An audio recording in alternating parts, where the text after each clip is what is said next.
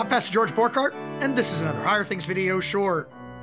The surest way to end up a goat is to work to be a sheep. That's the subject of today's Higher Things video short. Like, subscribe, ring the bell, get the app, donate. If you love what we're doing in Higher Things, pass it on the faith to the next generation. Like our videos, subscribe to our YouTube channel, ring the bell for notifications. Get our app. It's available on all major platforms.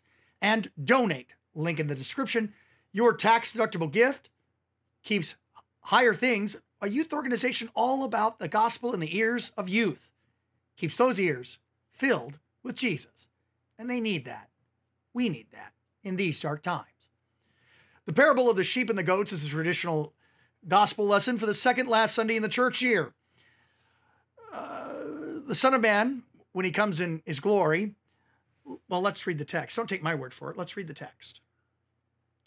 When the Son of Man comes in his glory and all the angels with him, then he will sit on his glorious throne, and before him he will gather all the nations, Gentiles, and he will separate one from another as a shepherd separates the sheep from the goats.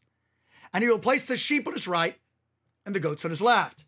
And then the king will say to those on his right, "Come, you who are blessed by my Father, inherit the kingdom prepared for you before the foundation of the world. For I was hungry, and you gave me food. And I was thirsty, and you gave me drink. And I was a stranger, and you welcomed me. I was naked, and you clothed me. Sick, and you visited me. In prison, and you came to me." Then the righteous will answer, say, "Lord, when did we see you hungry and feed you, or thirsty and give you a drink? When did we see you a stranger and welcome you, naked and clothe you? And when did we see you sick or in prison and visit you?" And the king will answer, "Truly I say to you, as surely as you did it to the least of these my brothers, you did it for me." And he will say to those on his left, "Depart from me, you who are cursed, into the eternal fire prepared for the devil and all his angels. For I was hungry, and you gave me no food. I was thirsty, and you gave me no drink. And I was a stranger, and you didn't welcome me. Naked, and you didn't clothe me. Sick, in prison, and you didn't visit me." And they will answer and say, "Lord, when did we see you hungry or thirsty or a stranger or naked or sick or in prison and didn't minister to you?"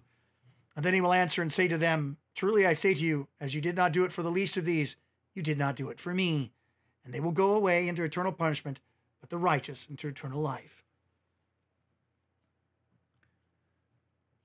The sheep are sheep because he puts them on the right. He feeds them, he words them, he bodies and bloods them. He, their shepherd, king, they, his sheep.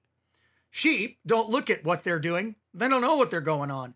In fact, when he points out all their good works to them, they simply say back to him, "We don't know what you're talking about. We were bad." Yeah, I did that. The goats, on the other hand, have nothing but good works. They know exactly. They have it tabulated. They have it charted. The polling numbers are in. The count has been done and recounted. When somebody was hungry, they fed them. When someone was thirsty, they gave them something to drink. When they were in prison, they visited them sick. They went and visited them naked and in need of clothing. They clothed them. But they missed one. This is the proper distinction between, on the right, the gospel, and on the left, the law. The law is a matter of doing perfectly or else. Miss one and you're out. Try to be justified by what you do and don't do. Try to make yourself a sheep, and you will find only judgment. Because there's always something that we miss in this world, always some failure, some imperfection, and one thing, the soul that sins dies. The sheep are sheep because Jesus calls them sheep. He sheeps them. He washes their sins away in the waters of holy baptism. He words them. He absolves them. He bodies and bloods them. He places them on the right, and he does works through them, and they don't miss a single one. Because it doesn't depend upon him, on them, on sheep. It depends upon Jesus.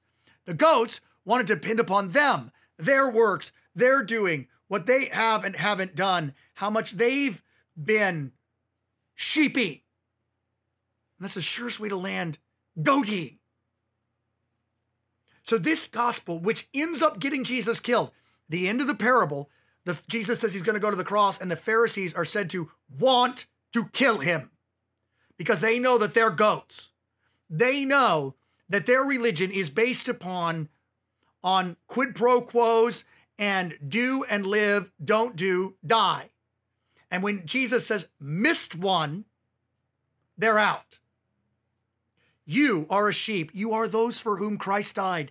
You have a kingdom prepared for you before the foundation of the world, and you have good works that you don't know about. So I need you on the last day I need you today to practice what you will be saying on the last day, which is, Jesus, I only know what you've done. I'm a sinner for whom you died, and that is my hope and my righteousness. And I will put my trust only in you. And then let Jesus do the talking. Let him talk about all the good works that he prepared inside of you. Let him talk about all the good that you did.